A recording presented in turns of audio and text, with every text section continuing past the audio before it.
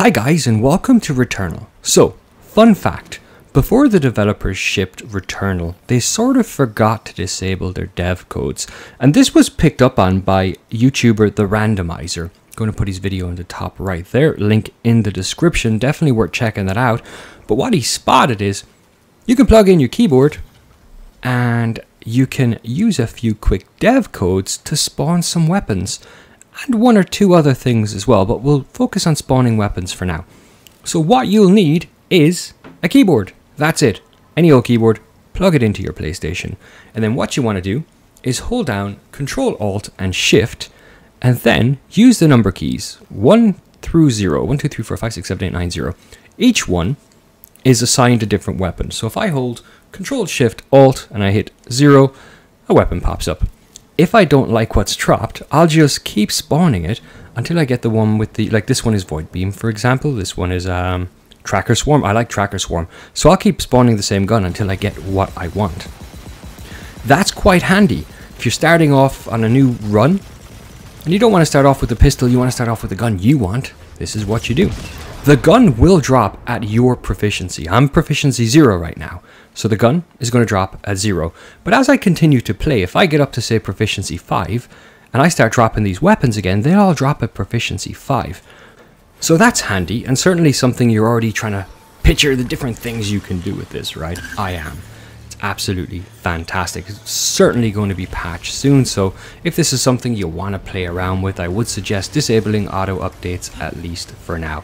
You should already have them disabled anyway if you're playing this game, because otherwise they tend to ruin any run that you were on when you put your PlayStation in rest mode.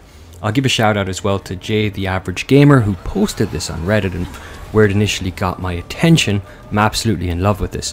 And there's a second thing I'm going to show you. This is just the two things I'm most interested in that I think are the most useful. There are of course one or two other things you can play around with, but I'm in agreement with the Reddit post that these two are primary. So there's the ability to drop the weapons, which is absolutely fantastic. As we progress, instead of looking around for that weapon that I really want at this new proficiency level, I can just drop it.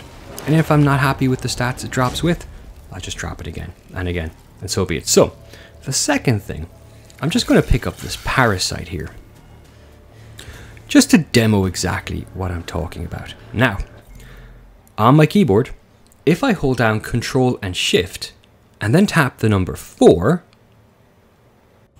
you will wipe. For the most part, you're going to wipe, or at least it appears that you've wiped, okay? So you're going back around in this loop again, you'll wake up in the crash, everything has been reset, but not everything.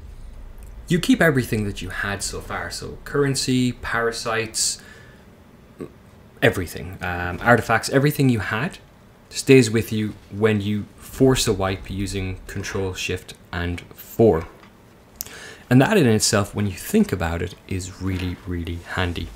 And let me walk you through why that might be handy. So, I'm just going to show you here now. Hang on. So you can already see my health is kind of down a bit. There's my parasite. I still have some currency. If we just run out here, you'll see that this is a whole different run. It's not what was there before. So everything is reset, but I keep what I had.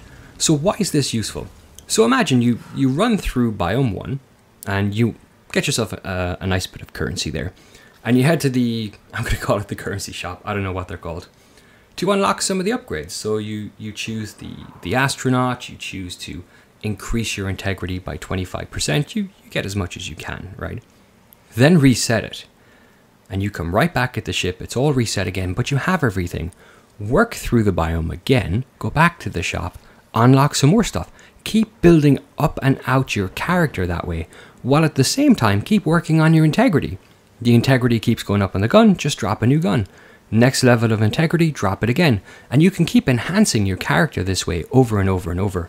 In fact, one other thing I thought of is it could be an emergency escape in terms of any of the bosses in biomes 1 through 3. If you really think you're going to die, Control, Shift, 4, boom. You're back at your ship, only you have everything. How bad?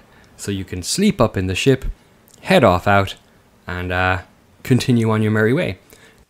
Now the Reddit post also highlights, and rightfully so, that if you're in Biome 4 or after, although your ship moves to Biome 4, is my understanding, if you use Control, Shift, and 4 on the keyboard, you will end up in biome 1 again. So that's something to be aware of. You're going to have to make your way back to biome 4.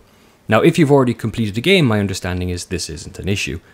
Something to do with your cargo bay or something. I can't say because I haven't beaten the game yet. But if you haven't beaten the game, you've worked your way beyond biome 4, you really don't want to be respawning back on your ship unless it is a big emergency, such as maybe escaping death. That's the only thing I can really think of. Anyway, hopefully you found this video some bit useful, so hopefully you get something out of it. Please do check out the links in the description below. One is going to the original Reddit post, the other to the original video. Definitely worth checking both out. If you like the video, please do take a moment to hit the like button and like the video. While a small act to you, it means the world to the channel. If you're not already subscribed, consider a subscription. And until next time, take it easy. All the best.